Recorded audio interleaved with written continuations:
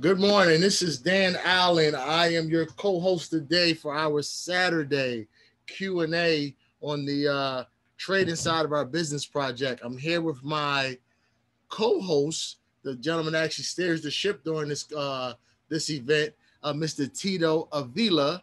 We're right at the top of the hour. Mr. Avila, the call is yours. The helm is yours, sir. Thank you very much. Thank you very much, Mr. Allen. Good morning, everybody. Feeling frosty out here. Tell you what, we got blessed with a white Christmas last minute, kind of. It was really, really nice. So trying to stay warm out here. If you got questions, please go ahead and either drop them in the chat or unmute yourselves. And let's get cracking on some market action.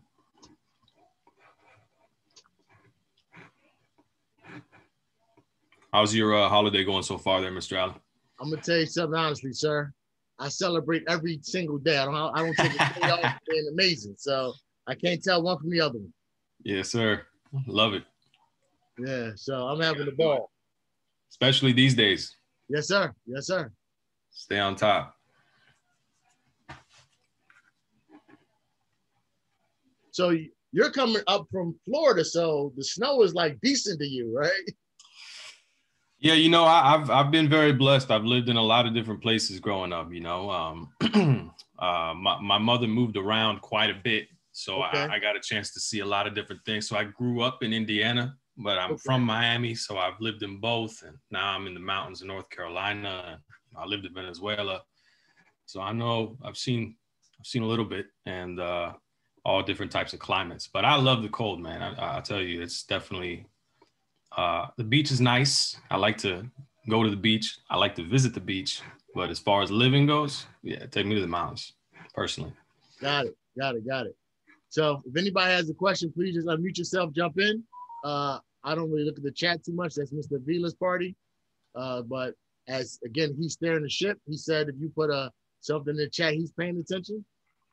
So how is it for you when the liquidity is down out the market? Do you stay out the market during these times, or do you just stay away from the dollar and go to the other pairs?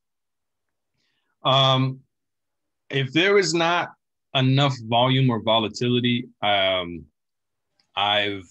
learned to just kind of get out of the way, because a lot of times, and especially what I've realized recently with the unique circumstances of the fundamentals of the markets today, which means the external circumstances, the political circumstances surrounding the markets, I've learned that a lot of times consolidation, which means price kind of moving sideways and not really making any sudden moves in any direction, it can last a lot longer than you think sometimes. Right. And yeah, I've learned that the best thing to do in situations of low volume, low volatilities, kind of, unique, strange movements, is to just sort of, it's to take notes, really, honestly, because any chance that the market does something different from, the baseline or let's say the standard day-to-day types of patterns is an opportunity to learn something. So that's, I keep the money out the market and put it on paper. That's what I try to do. That's funny, because as I started getting comfortable with what I was seeing, it's like a good drama for me at times. So yep. I hear you saying, for me, you don't actually trade, but you watch the actual market itself from there was a TV show called 227, right? And the old lady, African-American show, old lady, you should sit at the top of her window looking outside and just watching what everybody was doing, like the newsy neighbor. I'm like that with the market too. Like, I don't have to be trading. I can just watch and say, So yeah, exactly. Once you get comfortable enough with decoding and speaking the language or reading it, yeah, you can. It kind of reminds me a little bit of that scene in The Matrix, right, where the operator is just like, after a while, you don't see the code anymore. You just see blonde, brunette, whatever, like, and all the code is just going like this down the screen. over time, I definitely find that to be the case more and more with the markets, and the questions actually increase over time for me, right? Okay. Like so in other words, as I get more comfortable and as I get more let's say not involved but enticed by the drama, there's more questions that come up for me, and so you kind of just start to dig deeper and want to really get more, I guess, precise in the connecting of the dots. So I was talking with a guy on the phone this week, right? And I know we're gonna get right back to the questions. Just jump in, y'all, if you have one. So we're talking, and his background is crypto. So I know him from crypto. So I'm having a conversation with him, want to hear his story, yada, yada, yada, right? And so as I'm telling him about that I've been trading since 2018, he said, wow, I used to work at so-and-so, so-and-so, and I was trading at something. So now we're talking about trading. So then he said that he did some quant work, right? So I said, well, I watched a documentary on high frequency trading, and the quants are the men over there. So we having this talk, and he got a part of our conversation I just want to highlight is he was talking about the Forex market before the euro was the euro. It used to not be one consolidated, because it's actually right. The Eurozone as the area, and then that creates the euro, which is the currency.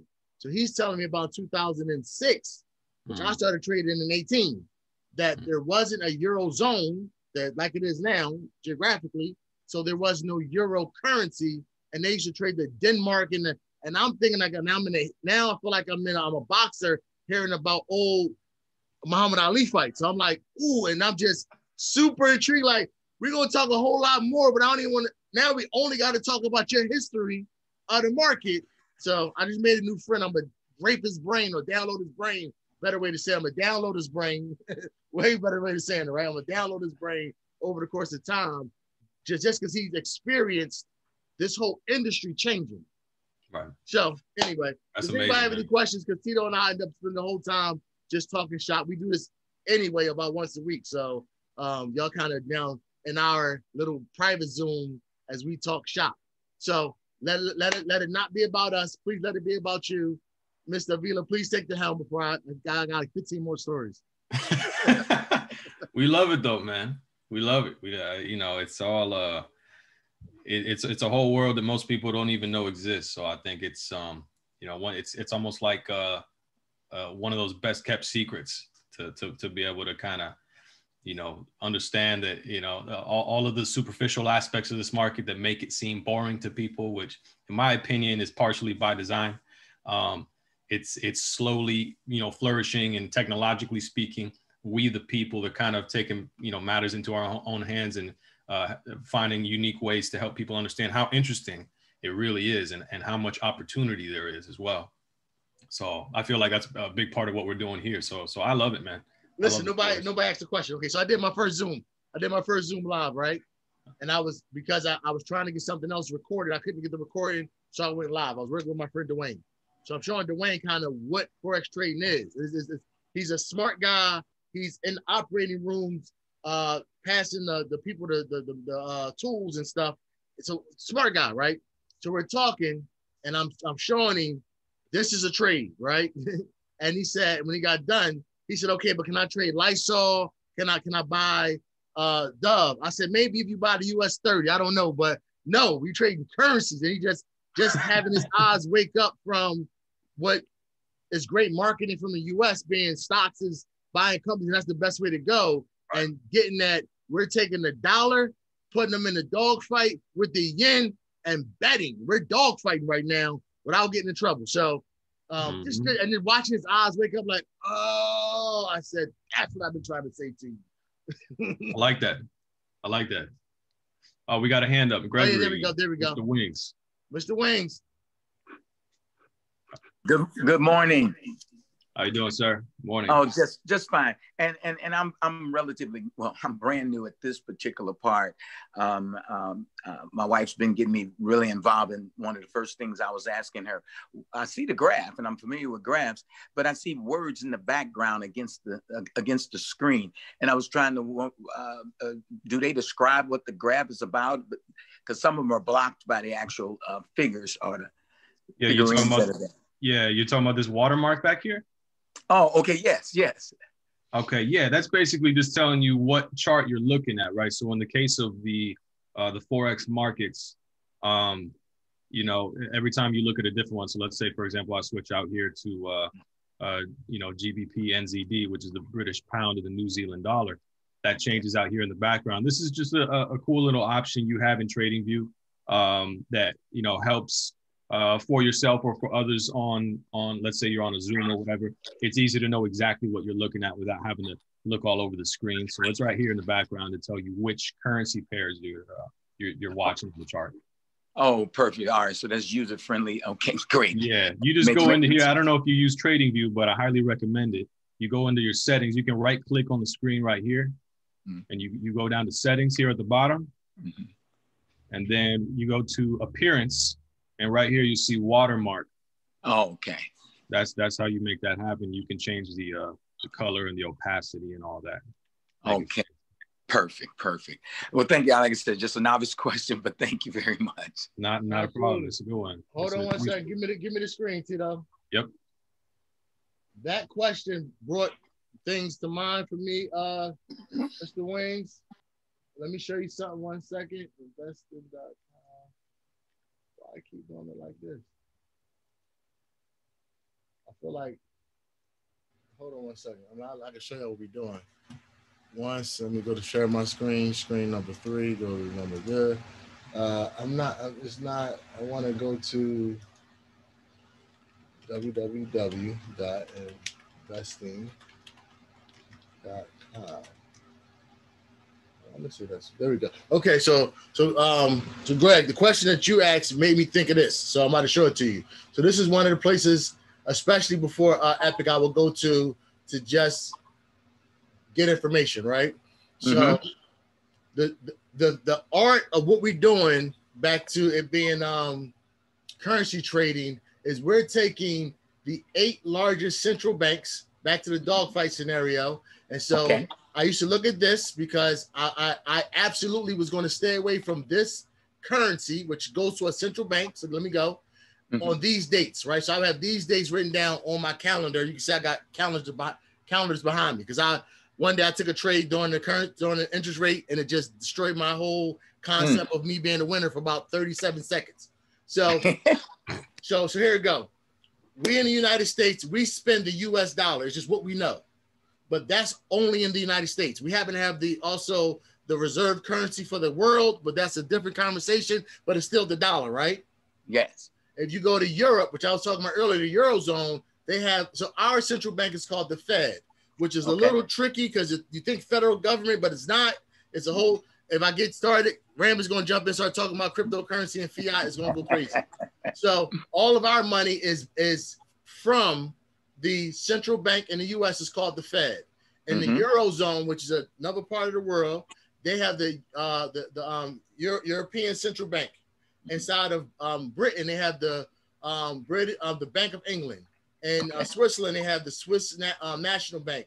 This is the Republic Bank of Australia. This is the Bank of Canada. This is the Republic Bank of New Zealand. And the last one of the 8 major currencies is the Bank of Japan. So what these central banks do is they have a 3-letter identification for their currency. Yolanda, can you let her in for me, please? Yolanda, I made you the co-host. Somebody trying to get in. Help me out, please. Just hit that. Thank you. So these 8 major currencies, or the dogs, if you will, for the dog fighting, they have their respective currencies. So ours is the USD. So the Bank of England, which is the BOE, instead of being BOE, the chart is GBP. So it's set to be confusing on purpose. So it's a barrier of entry. Okay. So all of these 8 banks, eight central banks, because the banks we go to, Bank of America, Wells Fargo, in the banking world, they're called intermediate banks. They're the ones that deal with the actual customer, but they're not responsible for the movement of currency. They actually got to check in to what's called the discount desk at the end of the day and tell their numbers. They got to do a balancing thing every day. Another long conversation, right? Yeah, got it. These 8 central banks all have a unique currency to have a 3-letter identification, and then you get a chance to mix and match them like a dogfight. So the U.S. at any given time, the USD may be winning against the euro, but at the same exact time, it could be losing to the yen. So when you go to the chart, and I'm gonna give it back to Mr. Vila, when you go back to the chart that he was on, hold on, let me stop my share. When you go back to the chart that he's on, he's letting you know which pair, which dog fight he's actually looking at the time. And so if you look up at his top left, it also says GBP NZD at the top, or the top left. It also says it there. Then under it actually tells you it's the pound and New Zealand dollar. So go up there. So first you got it at the top because that's how you change it. Then under it you have it what it is. And then what we do is we put a watermark in the middle just so while we're trading and working, we don't got to glance our eyes up. It's right there in our chest. Gotcha. So he put right now he's putting the pound versus the New Zealand dollar. Fight. So the two under the big capital letters, those are the two that are actually fighting. And that overall fella, is that the referee, the big numbers, those two British pound / US dollar, that's where the battle is right now? But all of it means the same thing. So it's like if I said Greg or I said Mr. Wings, I'm talking about the same person. So you see British pound, New Zealand dollar, that's the same exact thing as GBP NZD. Gotcha. Okay, excellent. Thank you, sir. Yes, sir. Mr. Avila, I turn the call back over to you. Roger that. Yeah, that was good. Good. Diving deep. I think this is all really helpful, really useful information, especially for people coming in, getting started, which is really our strength here, is we're bringing people into a whole new world. We got somebody with their hand up, virtual customer services. Go ahead, sir. Hey, what's up, man? This is Carlton. How are you doing, Carlton? Good morning. Good. So I heard you guys earlier talking about the cryptocurrencies, and so I got a question in regards to that. So obviously during this holiday weekend, most of the market is down until tomorrow night at 5. However, BTC USD, I'm assuming that's probably just 24 hours. But the question that I have is, does it operate in regards to trade-wise similar to the index, the US 30? And I asked that because, I decided to do a quick little sample yesterday morning. Probably shouldn't have, but in any case, I did at a 0.01, and the way it was moving and calculating, I was like, it reminded me of the US 30, but I just wanted to ask some questions about that in regards to how the trades are calculated with the BTC USD. Hopefully that was clear. That's clear. I got it. So when you say how the trades are calculated, you mean as far as like how the price movement is calculated, or as far as because it seemed like it works very similar, like I said, to US 30. I mean, it definitely is not like a regular currency pair like EUR USD, that's for sure. So I'm just trying to get some clarification for those of you that obviously trade the cryptocurrency. Let me go first. A lot more than go ahead, Mr. Ryan. So the first pause I want to do, Carlton, is you asked the question, and in your question you said, I know it's like this for sure. So I want to go before you're sure, right? Because if you're sure, then we don't have a question. You want me to confirm something for you. So and I'm helping you because I'm telling you, I'm really listening, right? My experience looking at the BTC USD, it actually does work like a currency pair, not like the US 30, right? The US 30, it moves crazy. So it moves crazy like the US 30. You could be up or down something serious in a second. So it has the wingspan of the US 30, but the US 30 is just those actual 30 pairs, those 30 stocks moving in the opinion of those stocks, and then it has the manipulation of the stock market. The BTC USD from the trading perspective is like a hyper pound yen, so one of my experiences with the pound yen. So I just wanted to go because what I'm saying now is contradicting to what you told me you know, right? So to answer the question part of it, not the part you already said you knew, is when I started trading, I was trading the euro dollar, right? They said it was the most liquid pair. I figured it was the biggest crap game because that's how my brain works. I'm from North Philadelphia. And I was telling somebody the other day that if you had 3 people at the crap game and you betting, they count on every dollar you win or lose, right? Because you winning. If you got 50 people there, they can't see the same way. Now we had something that we call it stuffing. So I would win, I would put some money in my pocket. So everything you're looking at, and then I win again, I put some more money in my pocket. So when I lose this money in my hand, I leave, and nobody's mad, right? So to me, that was the euro dollar.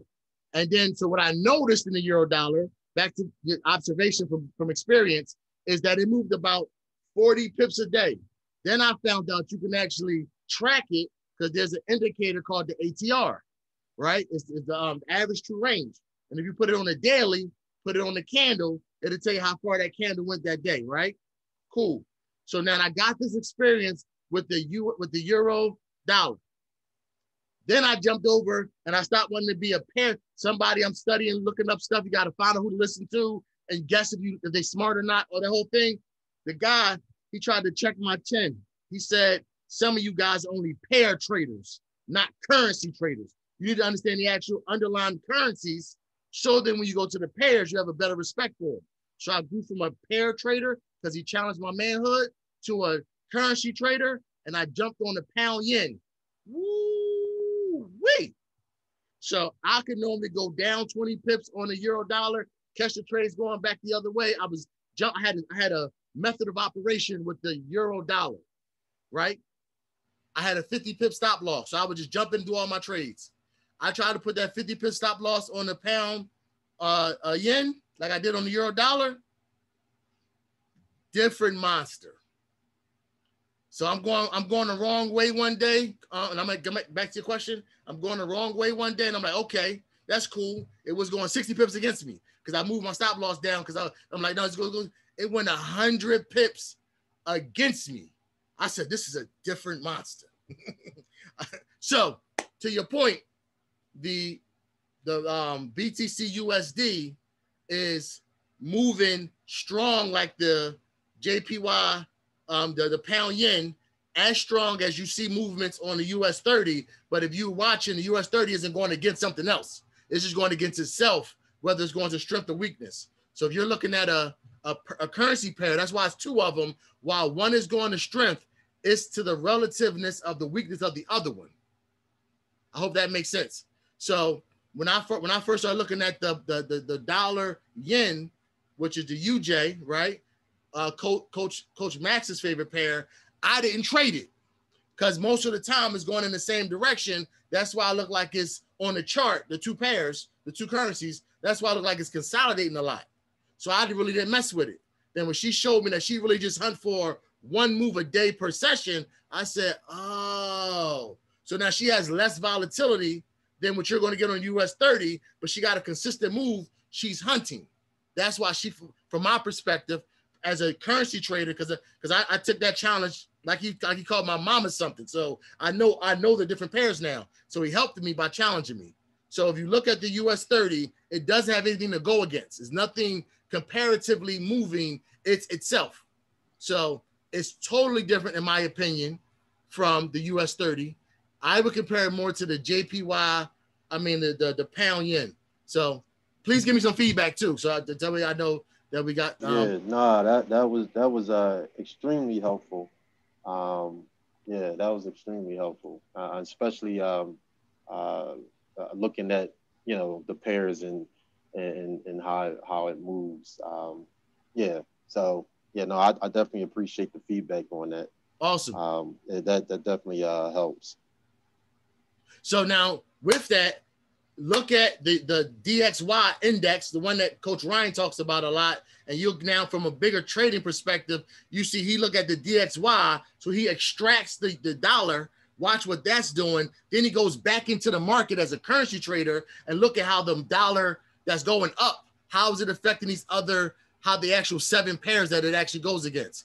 So you'll see him go, okay, let's look at the US dollar the Australian dollar, US dollar. He already looked at the DXY to see that it was going up. So if the DXY is going up, ideally the Australian dollar, US dollar should be going down because the dollar's going what's called to strength. But now it still has to interact with what the actual Australian dollar is doing. And that's how we get these pairs, because it's actually the two fighting. Why, which is why I told you, or not you, but which is why I said earlier, it's like the dog fight or watching the crap game when you get to the actual chart. So I'm actually still watching the US 30 because I know it doesn't have anything to go against. There's no second data point that's interacting. So I actually stay away from it still today. I see the movement. The movement is heavy, and I haven't traded Bitcoin either. But since Rambus is on it so heavy, I've been watching it like I'm about to do a robbery. So again, North Philadelphia, some of my people weren't productive.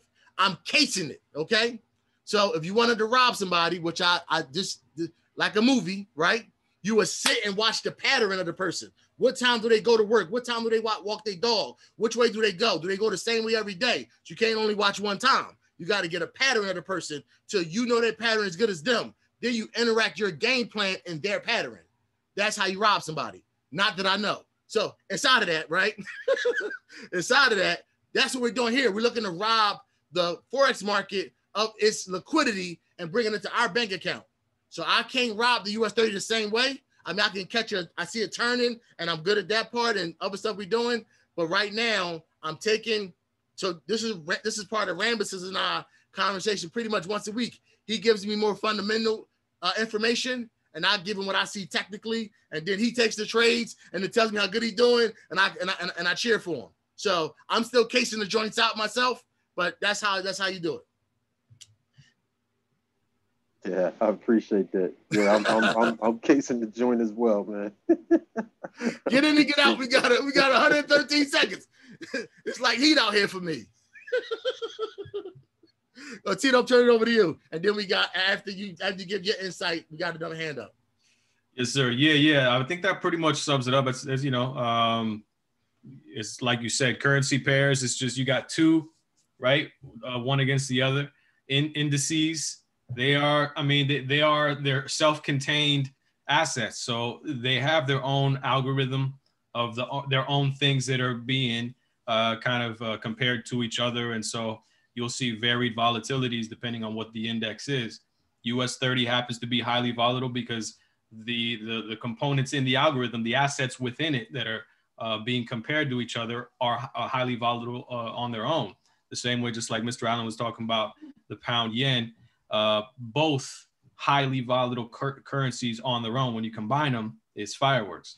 You know, so BTC as the leader of the pack in the crypto world, and there's a lot of speculation on it, meaning there's a lot of interest in it and a lot of people that are investing in or let's say setting up for an entry by selling. So there's a lot of movement, a lot of volume happening there. So it's understandable that you're going to see that, and there's also a lot of fundamentals affecting the world of crypto as well. So I think Mr. Allen summed it up well, though. So I think we'll leave that one at that. Mr. Wings has his hand up. Do you have another question, sir? Yeah, yes, I do. Listen, guys, now I first and foremost, I've been very inspired by talking to Mr. Allen, and Mr. Rambus did an interview for me. And of course, my wife, Nona's been doing this. And so now it is added something else to my slate. But I'm bouncing back and forth between Florida, have some business ventures going, and Chicago, where my family is. And now the time zones sometimes throw me. Is there a basic way to attack this this trading and this comparing through the time zones? Something I should know in terms of how things are, you know, what's happening, because everything is, so much of this is, these are in different time zones, and I get a little thrown off just trying to keep up with the fact that my wife is about an hour behind me. Yeah, absolutely. So time zones are, I would say, one of the most crucial factors in the Forex market, because the banking hours of that particular currency, you know, let's say you're talking about euro, then in general, you're talking about you know, Europe. If you're talking about, you know, the US dollar, then you're talking about North America, right? The business hours, more or less, of specifically New York, the East Coast. You know, understanding what those hours are, like when those markets open and close, is important, because you're always going to want to trade ideally within the session, within those hours, the business hours, the banking hours of that currency. So if you're watching a certain currency pair, I encourage everybody to pay attention to the way price moves, as well as volume, within the hours of one of the two that are in the pair. So in this case, like right now we have on the screen GBP NZD, right? So we have British pound, New Zealand dollar. Put up the volume indicator. So while you're talking, you mentioned a new word. There we go. So in this particular case, you can see we have two polar opposite time zones. Okay, so you're not going to see too much of a difference, because when London is asleep, you know, New Zealand is doing something else, right? So New Zealand, British pound and New Zealand dollar, it does tend to be, let's say, more consistent in its movement and its volume because of that. But even then, you can still see there are certain patterns at certain times of day where, you know, volume goes way down. So in this particular case, you can see here at the bottom of the screen, I'm looking at the date and the time. This particular hour here of 5 p.m. Eastern, there is almost no volume at all compared to the rest of it. Right. So, you know, that's relatively common. I mean, market close happens in New York around 5 p.m. And then you get, you know, a whole lot of fees and high spreads. And a spread is basically just what a broker, that's how brokers make their money. It's just the price between the sell and the buy gets spread, so that, you know, it's in that time, if you make a trade, it's more difficult for you to hit your target. And, you know, the difference between those prices will go to them. But in general, I'm going to go to a different pair here real quick. Let me take a look. Like, okay, let's look at, you know, more popular one. So Euro US dollar. So if you look here, okay, so once again here around the 5 p.m. hour, you can see how volume gets really low, right? If I look at, I want to take it to the morning hours here. Okay, so coming into New York, right, which the New York session begins around 7 a.m., 8 a.m., right? And you're gonna notice here, right at between 6 a.m. and 7 a.m., you see this is the volume meter. This is showing you how many trades are coming in. Okay. Notice how it just starts to climb up, right? So right here from 6 to 7 a.m., it starts to kind of scale up. So these are hours where the volume starts to go up significantly. Okay. Now here, once again, so now after a certain hour, usually around 11 a.m., the highest volume in the market, which is the overlap between the London session and the New York session, which happens in the morning hours of the East Coast, right? After around 11 a.m., you'll notice the volume kind of starts to die down. And then throughout the day, it's kind of slow. You'll still see significant price movements sometimes, because that's always dependent upon, you know, what's going on in the world and what's going on in the markets. And you'll also get a fair amount of market manipulation in the low volume hours. But you'll see here once again, just as an example, you go through the night. This is all going through the night, lower volume. And once you step into the 2 a.m. territory, which is what we call the opening of the Frankfurt session in Germany, now the volume starts to spike, right?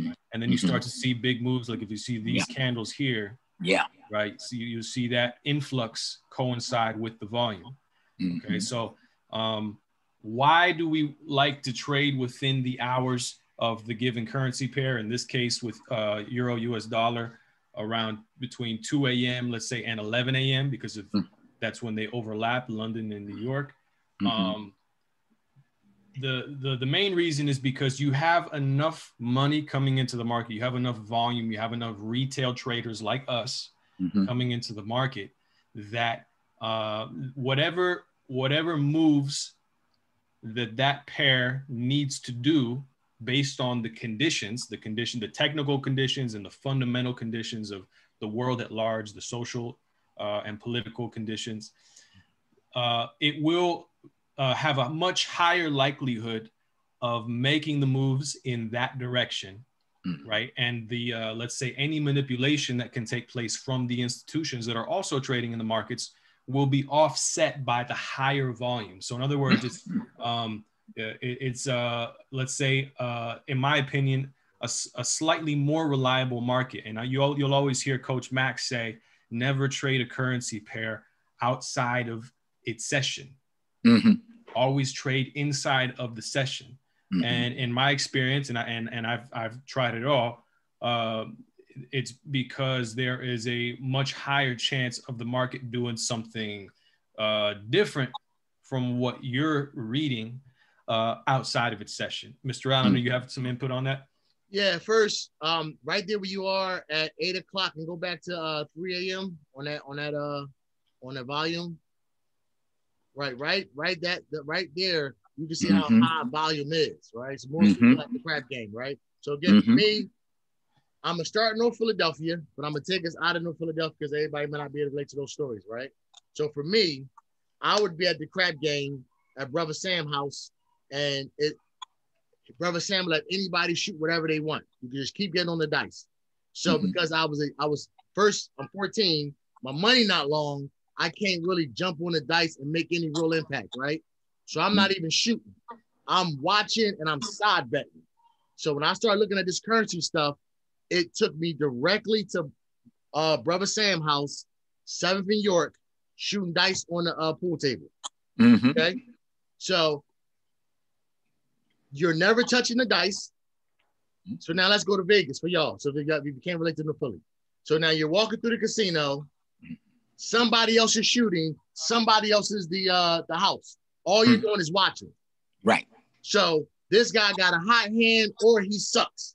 You got to choose how you want to bet based on what you're seeing and you still don't know what the next roll going to be. You can only take your past experiences with this shooter and then predict what's going to happen next, whether you're going to like the dice or not like the dice. I'll go to Vegas and bet against the shooter and nobody on the table likes me, but so what, I'm going to odds, right? So that thing. So, because none of one of the people that help trade this whole process.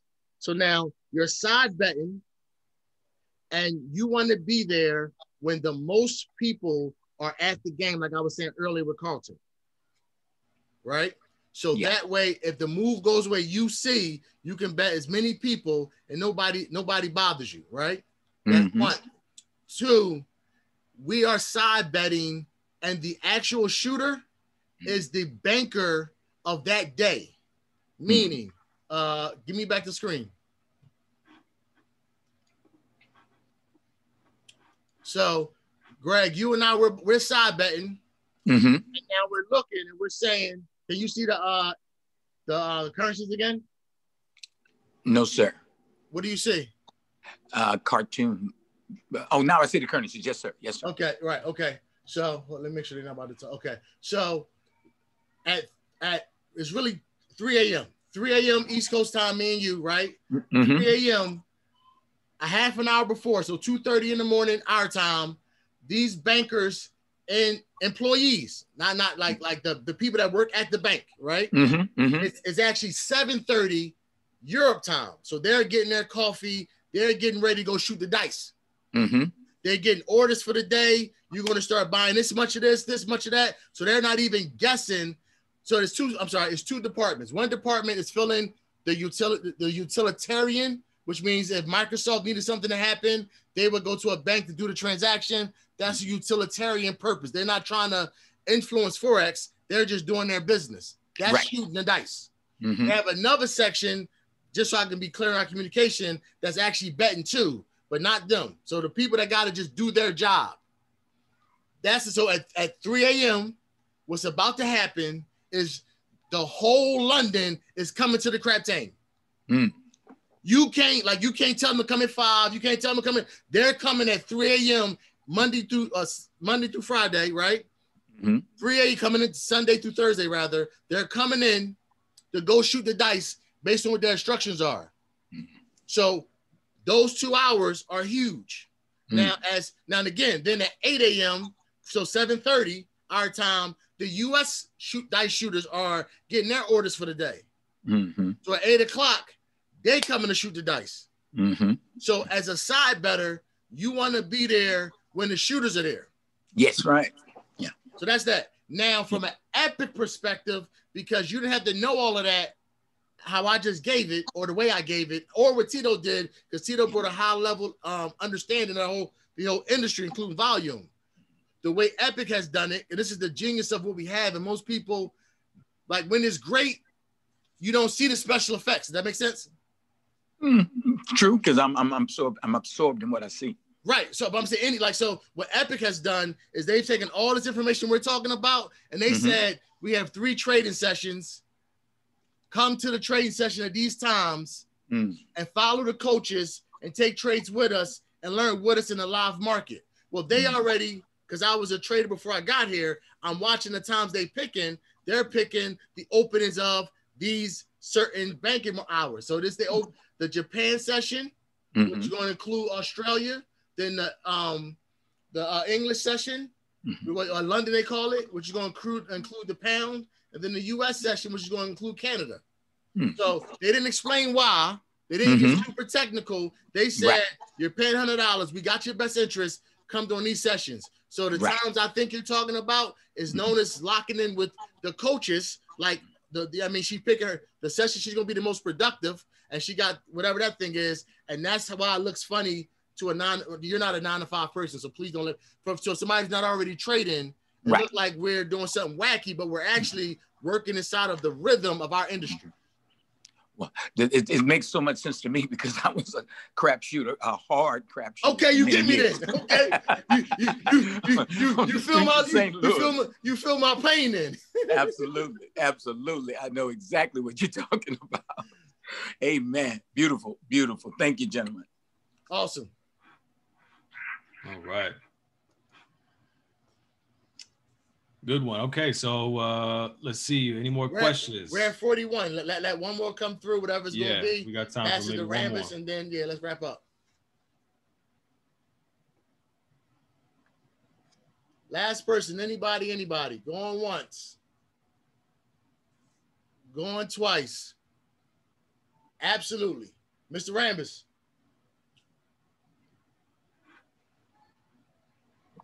Well, as always, phenomenal job, gentlemen. Appreciate all that you guys do to bring added value to our movement.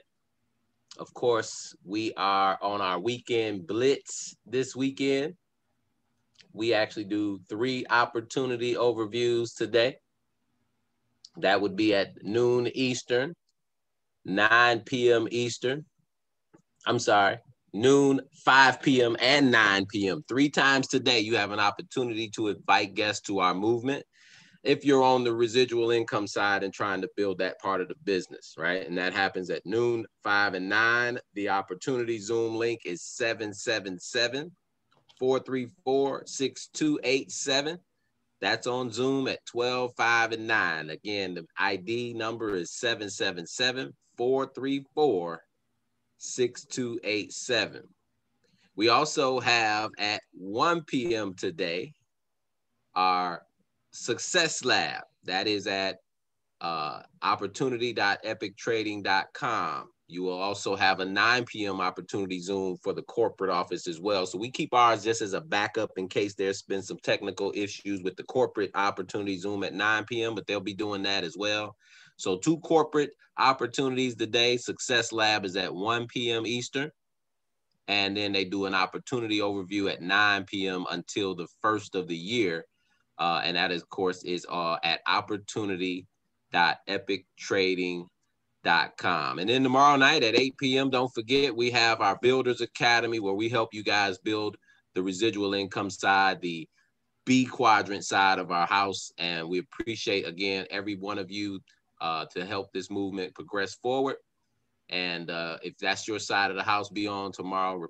Of course, promote that to your team members so they can get the information on how to build the residual income, how to connect with people, how to move people from not knowing to knowing about Epic.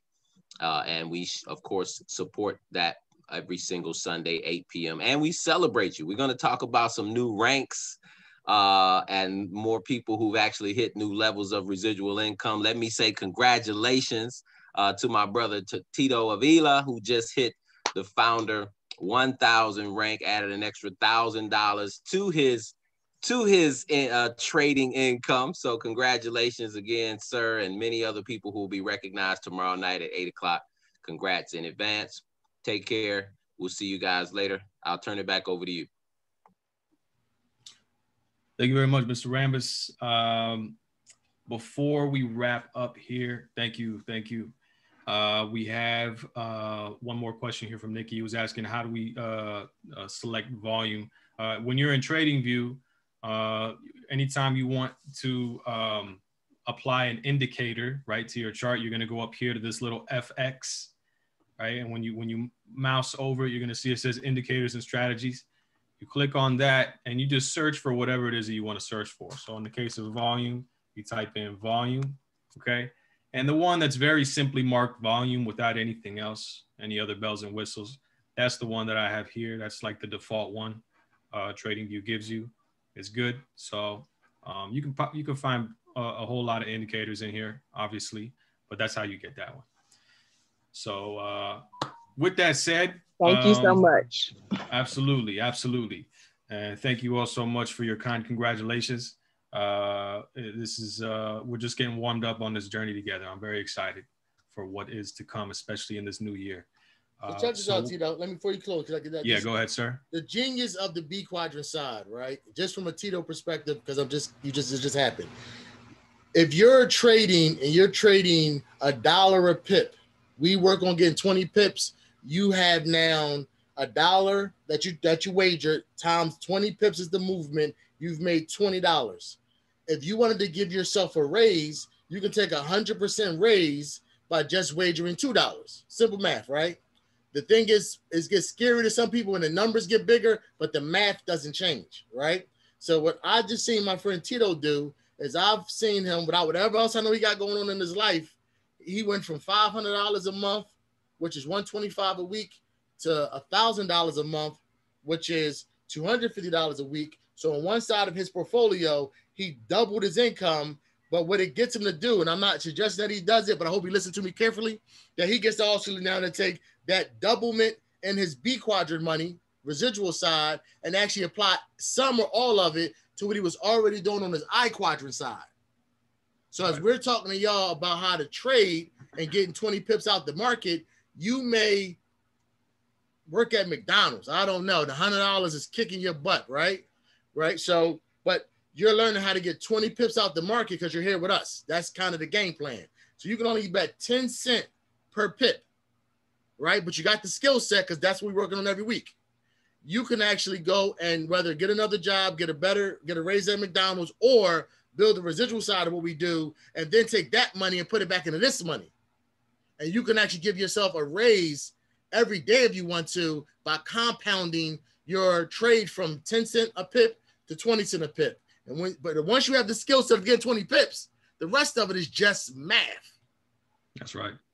$27 a pip times 20 pips is $540 a day.